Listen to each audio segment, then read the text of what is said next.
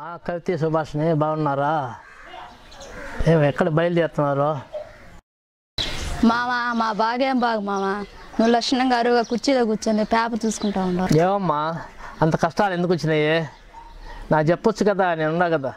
ఏముంది మామ, విత్తనాలు చల్లాము మొన్న, అంతా పోయింది, విత్తనాలు సరిగా రాలేదు, అందుకని మా పరిస్థితి బాగాలేదు, వేరే వాళ్ళని డబ్బులు అడగామని పోతా ఉన్నాను మా. అమ్మా కవితమ్మా, నేను కూడా అంత ముందర ఇది విత్తనాలు ఇది మామూలుగా ఈ పురుగు మందులతో తయారు చేసినట్టు వాడాను. దాంతో నేను నష్టపోయాను. నేను గత 2 సంవత్సరాల నుంచి ప్రకృతి వ్యవసాయం, పెట్టుబడి లేని వ్యవసాయం చేస్తుంటా. ఇప్పుడు ఆ వ్యవసాయం చేస్తే బాగా ఆనందంగా నేను హ్యాపీగా ఉన్నాను. మామ నువ్వు చేసే ప్రకృతి వ్యవసాయం గురించి మాకు కూడా చెప్పండి మామ, మేము కూడా చేస్తాము. అమ్మా ఇప్పుడు మనం ఈ ప్రకృతి వ్యవసాయం అనేదానికి ఇప్పుడు బీజామృతంతో మనం విత్తనం శుద్ధి చేసుకుంటే మొలక బాగా ఎత్తది, మనకి దిగుబడి బాగా వస్తుంది. మామ విత్తనం శుద్ధి అంటే ఏంది, అది ఎలా తయారు చేస్తారు చెప్పు మామ. అమ్మ విత్తన శుద్ధికి బీజామృతం చాలా అవసరము, కానీ అది విత్తన శుద్ధి చేసేదానికి సిఆర్పి తీసుకొని మీ ఇంటికి వస్తాను నేను, అక్కడ మీకు చేసి ఏ విధంగా చూపిస్తాను. అమ్మ బీజామృతం తయారు చేసుకోవడానికి దేశీ ఆవు పేడ 5 కేజీలు, ఆవు మూత్రం 5 లీటర్లు, 50 గ్రాములు సున్నము, గుప్పిడి మట్టి పుట్టమట్టి, 20 లీటర్ల నీళ్లు, అవన్నీ సిద్ధం చేసుకోండి.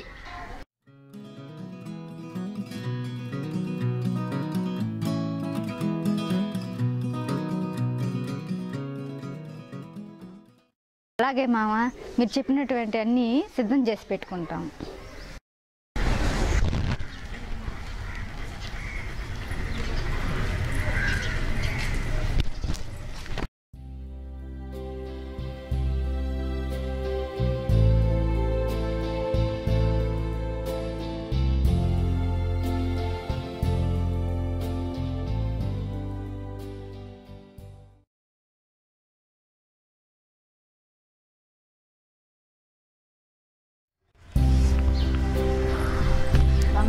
రాండి మామ, కూర్చోండి.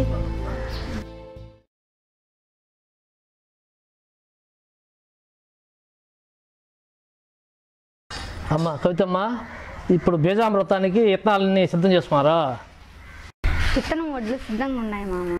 ఏం మామ ఇంకా సిఆర్పి వస్తామన్నారు, ఇంకా రాలేదేమి? ఇప్పుడే అమ్మ సిఆర్పితో మాట్లాడొచ్చా, నేను వెంటనే వస్తా ఉన్నాడు.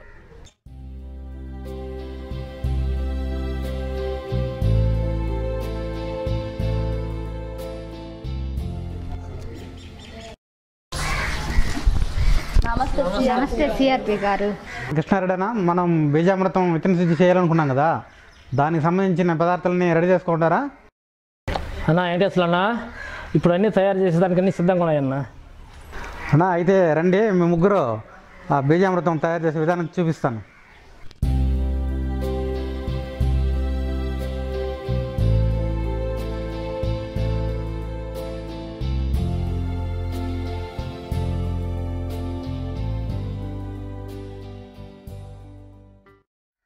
ప్రకృతి వ్యవసాయంలో మనం విత్తన శుద్ధనానికి బీజామృతం చాలా అవసరం. దానికి కావాల్సిన పదార్థాలు 20 లీటర్ల నీళ్ళు, 5 కేజీల ఆవు పేడ, 5 లీటర్ల ఆవు మూత్రం, 50 గ్రాముల సున్నం, గుప్పిడి పుట్టమట్టి. అన్న దీనికి ఒక 20 లీటర్ల నీళ్ళు పోయినా దీంట్లో.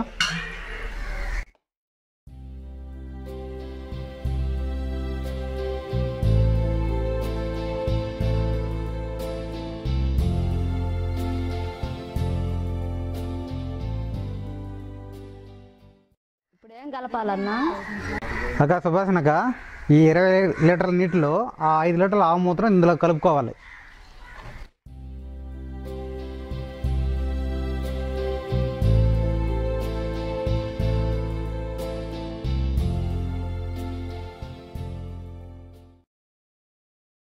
తర్వాత ఏం కలపాలి సార్ దీంట్లో? తర్వాత ఇందులో 50 గ్రాముల సున్నం ఇందులో కలుపుకోవాలి.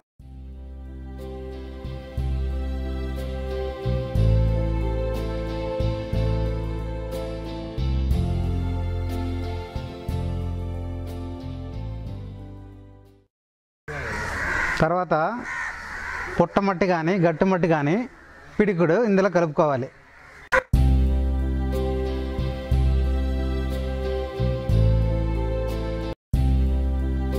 తర్వాత ఒక పలచిన గుడ్డ తీసుకొని ఈ దేశీవాళి ఆవు పేడ ఉంది కదా 5 కేజీలు గుడ్లో మూట కట్టుకోవాలి.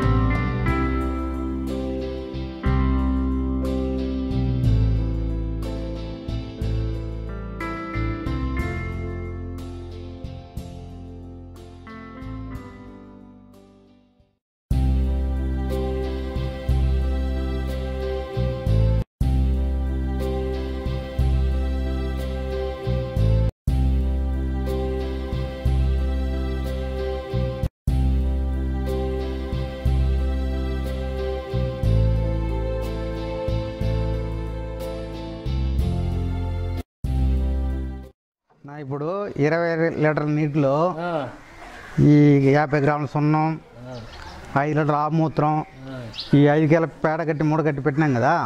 తర్వాత కర్రతో దీన్ని సవ్య దిశలో తిప్పుకోవాలి.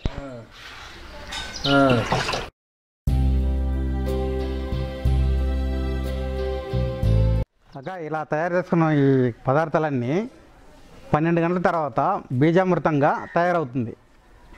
అలాగే సార్ 12 గంటల తర్వాత ఎక్కడికి వస్తుంది? అలాగమ్మా, మీరు 12 గంటల తర్వాత రండి. బీజామృతంతో విత్తన శుద్ధి ఎలా తయారు చేయాలో చూపిస్తానమ్మా.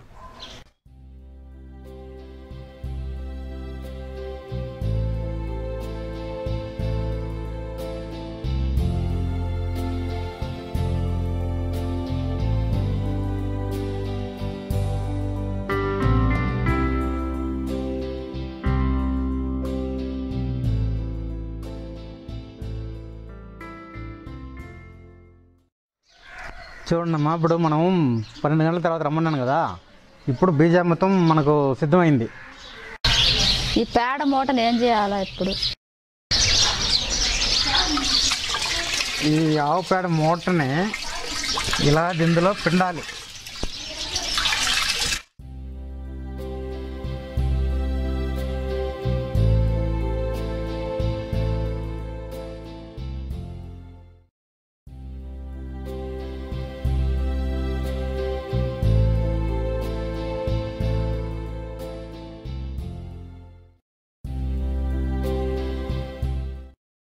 మనం దేశీయ విత్తనాలు 1 ఎకరాకి అనుకున్నాం కదా, దాన్ని ఇట్లా సదనం చేసుకొని ఈ బీజామృతాన్ని ఇట్లా పలసగా చిలకరించుకోవాలి.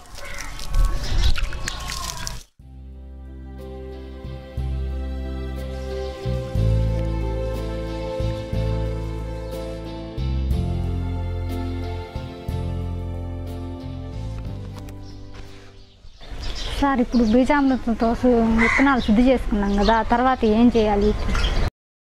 ఇప్పుడు బీజామృతం విత్తనం శుద్ధి చేసుకున్నాం కదా, దీన్ని 2 గంటల పాటు ఒక పట్ట పైన నీటిలో ఆరబెట్టుకోవాలి.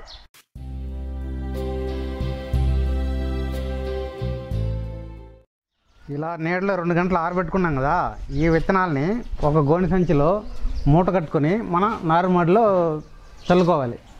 ఇలా చల్లుకోవడం వల్ల ఉపయోగాలు ఏంటి సార్? ఇలా బీజామృతంతో విత్తన శుద్ధి చేసుకోవడం వల్ల భూమి నుంచి వచ్చే తెగుళ్ళు, పురుగులు, అలాగే విత్తనం నుంచి వచ్చే పురుగులు, తెగుళ్ళు నశిస్తాయి. మనకు నారుమడి బాగా ఏపుగా పెరుగుతుంది.